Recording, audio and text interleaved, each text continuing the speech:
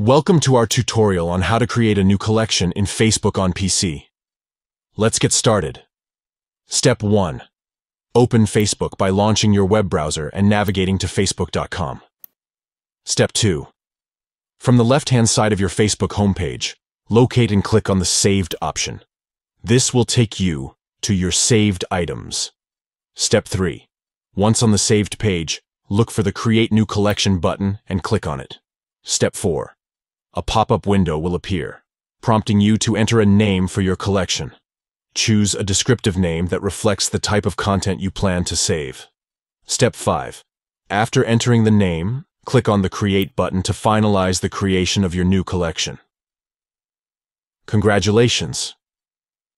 You have successfully created a new collection in Facebook. Now you can start adding posts, links, and videos to your collection by simply clicking on the Save button below each item.